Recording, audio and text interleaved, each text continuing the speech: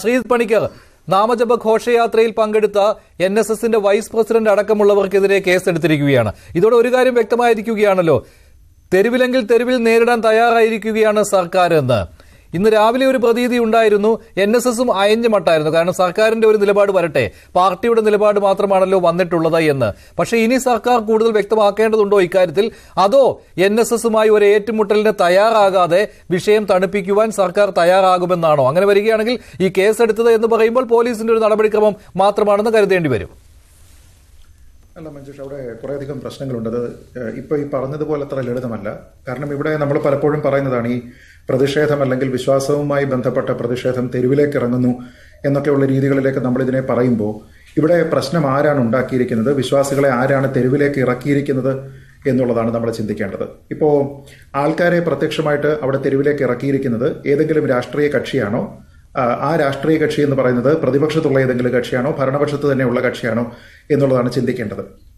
അപ്പോൾ ഇന്നലെ നമുക്ക് എല്ലാവർക്കും അറിയാവുന്നതുപോലെ ഒരു വിശ്വാസ സംരക്ഷണ ദിനം എന്ന പേരിൽ NSS ആചരിക്കാനായിട്ടുള്ള ഒരു ആഹ്വാനമുണ്ടായിരുന്നു. ഹിന്ദു സമൂഹത്തിലെ നായർ വിഭാഗത്തിൽപ്പെട്ട ആൾക്കാർ മാത്രമല്ല മറ്റു പലരും അതിൽ പങ്കെടുത്തു.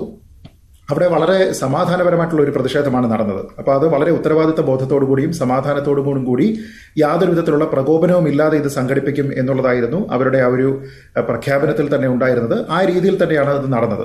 അത് സംഘടിപ്പിച്ചിരിക്കുന്നത് ഇവിടെയുള്ള ഏതെങ്കിലും ഒരു രാഷ്ട്രീയ കക്ഷിയല്ല, നേരെ മറിച്ച് ഇതിനകത്തിൽ വളരെയധികം കാര്യമായ സ്റ്റേക്കുള്ള ഒരു ഹിന്ദു സമുദായ സംഘടനയാണ്.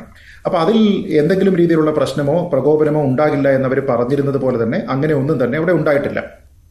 എന്നിട്ട് പോലും ഇപ്പോൾ അവർക്കെതിരെ കേസെടുത്തിരിക്കുകയാണ്. നമ്മൾ ഒരു കാര്യം ആലോചിക്കേണ്ടത്, വിയോജിക്കാനും അഭിപ്രായ പ്രകടനത്തിനും NSSന് പൂർണ്ണമായ സ്വാതന്ത്ര്യമുണ്ട് എന്ന് വിമർശന വിധേയനായിട്ടുള്ള ശ്രീ ഷംസീർ തന്നെ ഇന്നലെ മാധ്യമങ്ങളുടെ മുന്നിൽ പറഞ്ഞതാണ്. അതിനുശേഷവും അഭിപ്രായം പ്രകടിപ്പിച്ചതിന്റെ പേരിൽ, വിമർശിച്ചതിന്റെ പേരിൽ അവർക്കെതിരെ കേസെടുക്കുന്നു. അപ്പോൾ ഞാൻ ചോദിക്കുന്നത്, ഇതിനെ ആളിക്കത്തിക്കാനായിട്ട് ശ്രമിക്കുന്നത് ആരാണ്? ഇപ്പോൾ NSSന് സ്വാഭാവികമായിട്ടും പ്രതിഷേധിക്കാനായിട്ടുള്ള ഒരു അവകാശമുണ്ട്.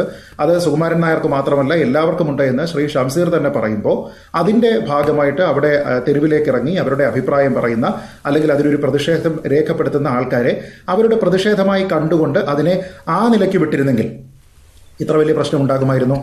ഇന്നും ഇതുമായി ബന്ധപ്പെട്ട് രാഷ്ട്രീയ കക്ഷികൾ അഭിപ്രായം പറയുകയും അതിനെ ഏറ്റെടുക്കുകയും ചെയ്യേണ്ടുന്ന സാഹചര്യം ഉണ്ടായിരുന്നു. അപ്പോൾ നിങ്ങൾ പ്രതിഷേധിച്ചാൽ ആ പ്രതിഷേധത്തിനെതിരെ പോലും നമ്മൾ കേസെടുക്കും എന്ന രീതിയിലേക്ക് വന്നാൽ ഈ സമരത്തിനെ തെരുവിലേക്ക് നിർത്താനായിട്ട് താല്പര്യം ആർക്കാണ്?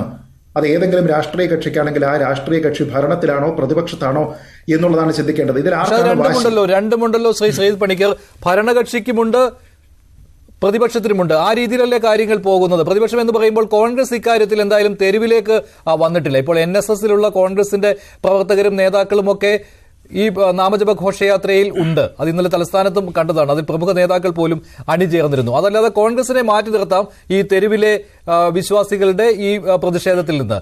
പക്ഷേ രണ്ട് പക്ഷങ്ങൾ തമ്മിലുള്ള ഏറ്റുമുട്ടൽ നടക്കുന്നുണ്ട്. സർക്കാരും BJP സംഘപരിവാർ പ്രസ്ഥാനങ്ങൾ തെരുവിലുണ്ടല്ലോ. ഇപ്പോൾ തന്നെ തിരുവനന്തപുരത്ത് മാർച്ച് നടക്കുകയാണ്, സെക്രട്ടേറിയറ്റിൽ മാർച്ച് നടത്തുകയാണ് BJP. അപ്പോൾ രാഷ്ട്രീയ ലക്ഷ്യങ്ങൾക്ക് വേണ്ടി അപ്പുറത്തും ഇപ്പുറത്തും നിന്നുള്ള കളി നടക്കുകയാണ് ഇപ്പോൾ, സംശയമില്ലല്ലോ. അല്ല, രാഷ്ട്രീയ ലക്ഷ്യത്തിന് വേണ്ടിയിട്ട് അത് വന്നിരിക്കുന്നത് ഇന്നാണ് എന്ന് ഈ പ്രതിഷേധം കൊണ്ട് വേണമെങ്കിലും നമുക്ക് പറയാം. പക്ഷെ ഞാൻ പറയുന്നത് ഇന്നലെ നടന്നിരുന്ന പ്രശ്നം നമുക്കറിയാമല്ലോ. പന്തളത്ത് പ്രത്യേകിച്ച് ഏതെങ്കിലും ഒരു രാഷ്ട്രീയ പാർട്ടികളുടെ അംഗങ്ങളോ അല്ലെങ്കിൽ അനുഭാവികളോ ഒന്നുമല്ലാത്ത സാധാരണക്കാരായിട്ടുള്ള സ്ത്രീകളുടെ ഒരു പ്രശ്നം, ഒരു സമരമുറ അതവിടെ കണ്ടപ്പോൾ അതിൽ നിന്നാണ് പിന്നീട് രാഷ്ട്രീയത്തിലേക്ക് അത് മാറുകയും മറ്റു പല രാഷ്ട്രീയ കക്ഷികളുമെല്ലാം തന്നെ ഈ ശബരിമല പ്രക്ഷോഭം ഏറ്റെടുക്കുകയും ചെയ്തത്. ഇന്നലെ ഇത് നടത്തിയിരിക്കുന്നത്, അതിന്റെ ചുക്കാൻ പിടിച്ചിരിക്കുന്നത് NSS ആണ്. ഇന്ന് അതിൽ മറ്റു BJPയുടെയും മറ്റും പ്രകടനം ഉണ്ടാകുന്നതിന്റെ കാരണം എന്താണ്? ആ കാരണമെന്ന് പറയുന്നത് ഇന്നലെ സമാധാനപരമായിട്ട് പ്രതിഷേധിച്ച ആൾക്കാർക്കെതിരെ ഇന്ന് കേസെടുത്തു എന്നുള്ളത് കൊണ്ടാണ്. അപ്പൊ അതിനെ രാഷ്ട്രീയമായിട്ട് കാണുന്നു എന്ന് പറഞ്ഞു കഴിഞ്ഞാൽ പ്രതിഷേധിക്കാനുള്ള ആൾക്കാരുടെ അവകാശമാണ്. ഇപ്പൊ നോക്കുക, പൊതുസ്ഥലങ്ങളിൽ ജാഥകളോ സമരങ്ങളോ പാടില്ല എന്നുള്ള നിയമം ഇവിടെ ഉണ്ട് എന്നാണ് പറയുന്നത്. നമ്മുടെ സർക്കാർ ഇതിനു മുമ്പ് എവിടെയൊക്കെയാണ് ഇങ്ങനെ പൊതുസ്ഥലങ്ങളിൽ ജാഥകളോ സമരങ്ങളോ കണ്ടിരിക്കുമ്പോൾ അതിനെല്ലാം എതിരെ കേസെടുത്തിരിക്കുന്നത്? മൈക്ക് സെറ്റ് പ്രവർത്തിപ്പിച്ചു എന്നതടക്കമുള്ള പ്രശ്നമുണ്ട്. അതിപ്പോ നമുക്കറിയാം, മൈക്ക് സെറ്റ് എന്ന് പറയുന്നത് ഇവർക്ക് വലിയ ശത്രുവാണ്.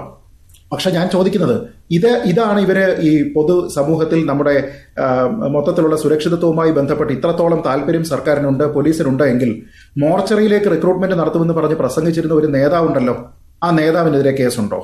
അതോ ഈ മോർച്ചറിയിലേക്ക് ആളെ വിടുമെന്ന് പറയുന്നത് നിങ്ങൾ അംഗീകരിക്കുന്ന ഒരു കാര്യമാണോ? ഇനി ഈ തെരുവിലേക്ക് ഇറങ്ങിയിട്ടുള്ള പ്രതിഷേധത്തിനെ പറ്റിയാണെങ്കിൽ നോക്കൂ, 2012 സുപ്രീം കോടതി പറഞ്ഞിരിക്കുന്ന സുപ്രധാനമായിട്ടുള്ള ഒരു വിധിയുണ്ട്.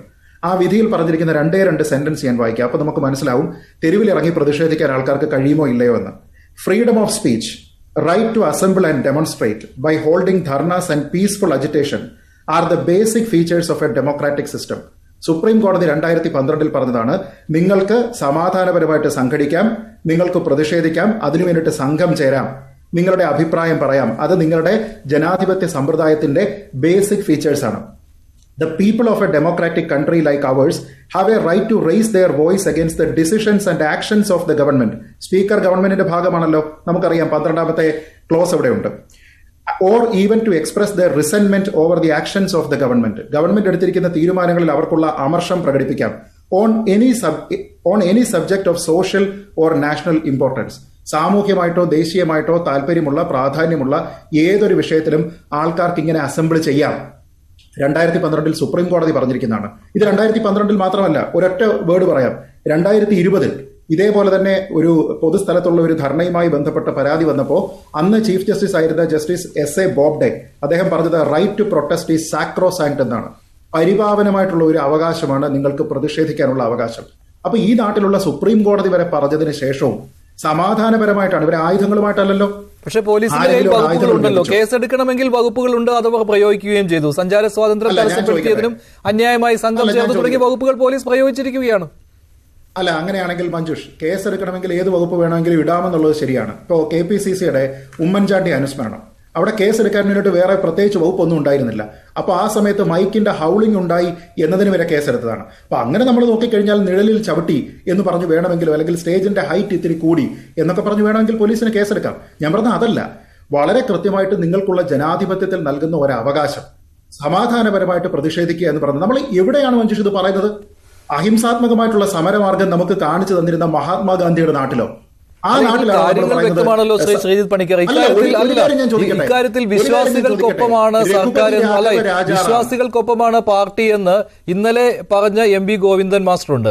വിശ്വാസികൾ വിശ്വസിക്കാം, അവിശ്വസിക്കാം, വിശ്വാസത്തിനോ അവിശ്വാസത്തിനോ അതിലൊന്നും പാർട്ടിയുടെ ഇടപെടൽ ഉണ്ടാവില്ല. വിശ്വാസിക്ക് വിശ്വസിക്കാം, അവിശ്വാസിക്ക് അവിശ്വസിക്കാം, അതിൽ യാതൊരു തടസ്സവും ഉണ്ടാകില്ല എന്ന് പറഞ്ഞ അതേ പാർട്ടിയുടെ സർക്കാർ തന്നെയാണ് ഇപ്പോൾ ഇത്തരത്തിലുള്ള പ്രതിഷേധത്തിനെതിരെ കേസെടുത്തിരിക്കുന്നത്. എന്ന് വെച്ചാൽ നേർക്ക് നേർ ഏറ്റുമുട്ടലിന് കോപ്പ് കൂട്ടിയിരിക്കുകയാണ് എന്ന കാര്യം വ്യക്തമാണല്ലോ. പിന്നോട്ടില്ല സർക്കാർ ഇക്കാര്യത്തിൽ. ആണ്, അല്ല, അതാണ് എനിക്ക് മനസ്സിലാകാത്തത്. ഇങ്ങനെ ഒരു സമുദായത്തിനെ ഈ രീതിയിലത്തേക്ക് നിങ്ങൾ പലപ്പോഴും, അതും ഈ തെരഞ്ഞെടുപ്പൊക്കെ വരുന്ന സമയത്തേക്ക് ഇങ്ങനെ ഒരു മനഃപൂർവ്വം ഇഷ്യൂ ക്രിയേറ്റ് ചെയ്തിട്ട്, രണ്ട് കേസും അങ്ങനെ ക്രിയേറ്റ് ചെയ്യുന്നതാണ്. സുപ്രീം കോടതിയുടെ ശബരിമല വിധി എന്ന് പറയുന്നത് ഗവൺമെന്റിനുണ്ടായിരുന്ന ഒരു ഡയറക്റ്റീവ് ഓർഡർ ആയിരുന്നില്ല.